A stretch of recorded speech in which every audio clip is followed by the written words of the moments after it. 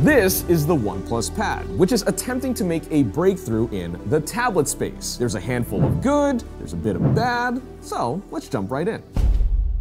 If there is anything OnePlus does right, it's in presentation. The feel in hand, fit and finish, this tablet checks a lot of those boxes. The OnePlus Pad has an aluminum body with rounded edges, making it very comfortable to hold while also feeling premium. Plus, in this green finish, not only does it look pretty sharp, but it also matches a few of their products that they've released this year. Take a look at the front, and the screen deviates from other offerings on the market. At 11.6 inches with a 2800 by 2000 resolution, it's fairly big and has a 7:5 aspect ratio. On the spectrum, this puts it roughly between 3:2 and 4:3, which OnePlus believes is optimized to give you more lines of text while reading or drafting up documents compared to other tablets on the market. Personally though, I can't really tell much of a difference compared to especially something like an iPad, though I do think it offers a good balance for a variety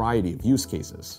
I've been using it to read manga, watch videos on Netflix, and even to type up video scripts on Google Docs. I've had no issue with it whatsoever. In fact, I think the screen is probably one of my favorite things about this tablet. It's an IPS panel, sadly not an OLED. However, the contrast is surprisingly good, especially when playing back HDR content. And the color, while a touch oversaturated, looks awesome if you don't particularly care about accuracy. I do wish it could get a tad bit brighter, averaging around 500 nits, but with a 144Hz refresh rate, navigating menus feels like butter. Plus, for those that care, the Dolby Atmos certified speakers on this thing actually sound good in any orientation. They're a bit on the airy side, but have good detail and get pretty loud with minimal distortion. That's good for casual listening. Breath. Okay, so the OnePlus Pad looks the part, but how does it perform? This thing is powered by the MediaTek Dimensity 9000, which we don't see too often here with devices in the US, but it's a powerful little chip. Built on TSMC's 4nm process, it's efficient and even beats out Qualcomm's Snapdragon 8 Gen 1 chip with sustained load according to some synthetic benchmarks. That, alongside the fact that it's paired with 8 gigs of RAM, means that this tablet flies. Simpler tasks and navigating around the UI feel incredibly smooth, though a lot of that can also be the perceived speed that comes with that 144Hz refresh rate. But where performance really matters is with more intensive workloads, such as gaming. In this regard, the OnePlus Pad doesn't hold a candle to the 10th generation iPad, which is able to push higher resolutions in gameplay and more consistent frame rates in titles like Call of Duty Mobile and Genshin Impact. However, it still does a decent job playing these titles nearly maxed out at 60 FPS. On paper, at $479, this tablet is very competitive, putting it in spitting distance to that 10th generation iPad, which costs $450, as well as the $529 Samsung Galaxy Tab S7 FE. Man, that name is super long. This does trail behind in performance compared to our OnePlus, but is a more direct competitor to it than the iPad because it does run Android 13. But before you run out to get a OnePlus Pad of your own, there are some pretty serious drawbacks we need to discuss.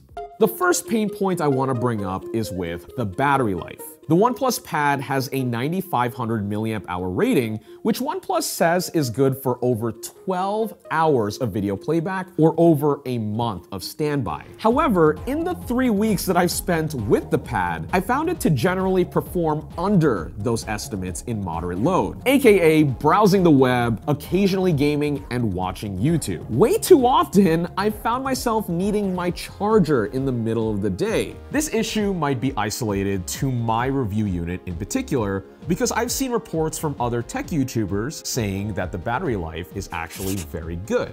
In its defense, there is 67-watt charging with the included power brick, filling up the battery from 0 to 100% in 80 minutes. But ideally, you wouldn't have to rely on it, especially if power is out of reach. But probably my biggest gripe with the OnePlus Pad is the software. Holy The OnePlus Pad runs the brand's Oxygen OS interface atop Android 13. On a phone like the OnePlus 11, I like the aesthetic and simplicity that it offers. But on a tablet, Oxygen OS misses one key feature that holds it back from being useful and productive. And that is a proper app switching taskbar to easily manage programs you are using, kind of like how you would on a desktop.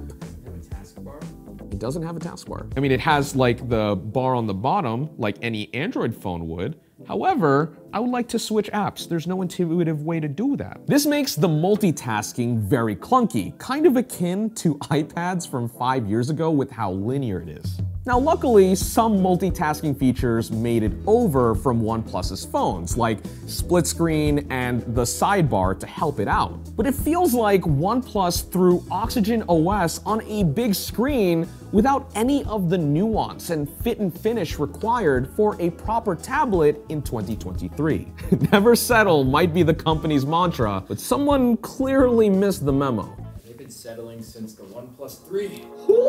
My own personal disappointment also carries over to the Pad's optional accessories, which look pretty damn close to what Apple offers for their tablets. However, the execution isn't quite there. The $99 pen does attach magnetically to the Pad for easy transport and wireless charging, but it regularly misses my inputs while navigating Android, which I think is literally the bar you have to clear to justify me buying your pen. So that's a pass for me. At least it doesn't plug into the bottom of the tablet. Okay, well, Got him. D's nuts, got him. When in doubt. When in nut.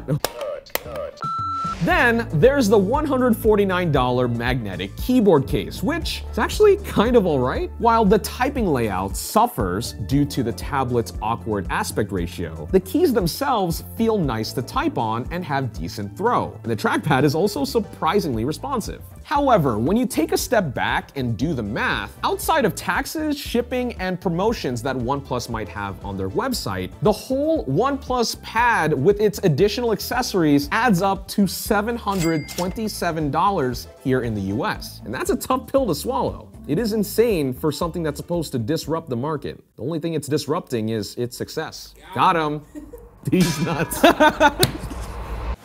Also, the other day, Google announced the Pixel tablet, which I think is a really strong competitor to the OnePlus Pad. The two products certainly differ in philosophy, but there are similarities in performance level, certainly in price, but I think where the Pixel ultimately wins out is probably in multitasking, which is where I think a lot of the value is. I mean, look, there's a dock with apps. I'll have to get one in the office to try out for myself, but it's looking to be a really solid choice compared to the OnePlus Pad, especially if you are planning on using it for any bit of productivity. If anyone from OnePlus is listening, I think you guys can do better. Google already made a ton of headway with Android 12L and Android 13 to optimize the tablet experience and better compete with the iPad. And that includes the addition of a taskbar, which on its own sold me on the Android tablet life. Not even kidding, on my Z Fold 4, it is a lifesaver. I bring this up because if I didn't make it abundantly clear already, Oxygen OS is built on Android 13. So why is OnePlus paving over important features that Google themselves already developed? Because they never settle. Luke? Guys, take what you can get, especially when you consider that Apple and Samsung dominated the tablet segment last year with over 80% of sales combined. It also says a lot that Samsung rolls with what Google has to offer and has a way better experience by it. Yeah, buy that one, not this one. Got him! These nuts. Look, man, if you haven't clicked off the video already, you like it. OnePlus takes a lot of pride in their own engineering and design that Oppo definitely has nothing to do with. Never settle. Stop putting them on blast.